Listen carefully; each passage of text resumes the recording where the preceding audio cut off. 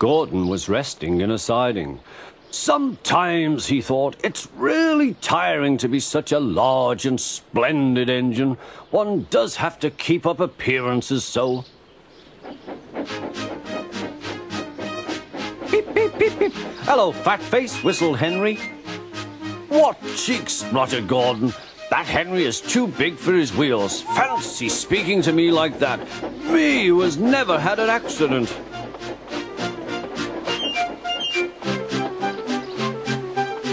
Aren't jammed whistles and burst safety valves accidents? Asked Percy innocently. No, indeed. High spirits might happen to any engine. But to come off the rails like Henry did, well, I ask you, is it right? Is it decent? Then it was Henry's turn to take the express. Gordon watched him getting ready. Be careful, Henry. You're not pulling the flying kipper now. Mind you keep on the rails today.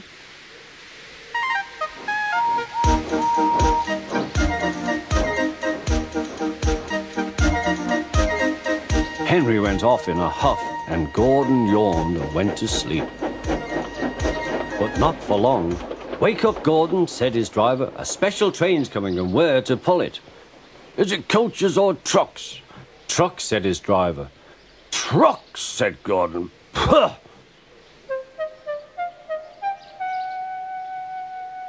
Gordon's fire was slow to start, so Edward had to push Gordon to the turntable to get him facing the right way.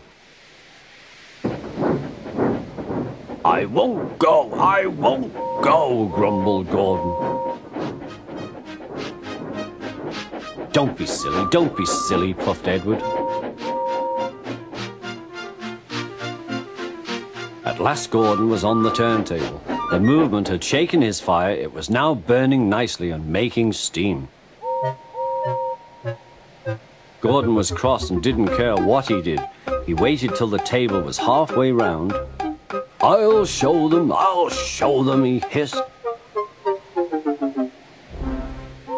He moved slowly forward to jam the table, but he couldn't stop himself and slithered into a ditch. Ooh, she hissed.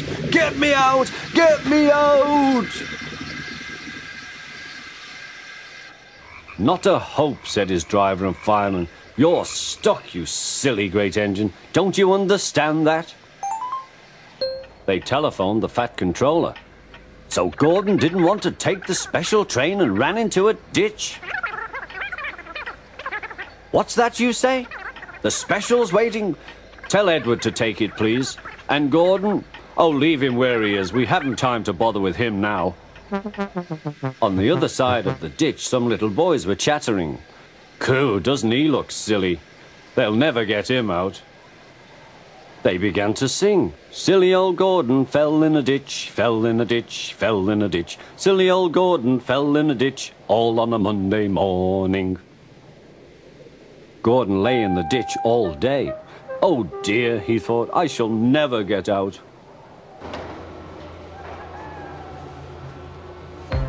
But that evening they lifted Gordon and made a road of sleepers under his wheels to keep him from the mud.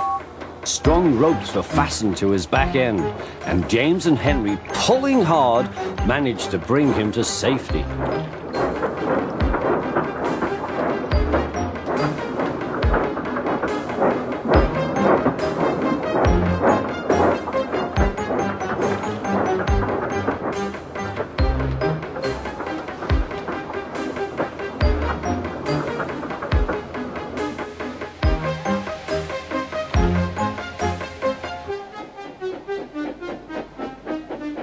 Late that night, Gordon crawled home, a sadder and wiser engine.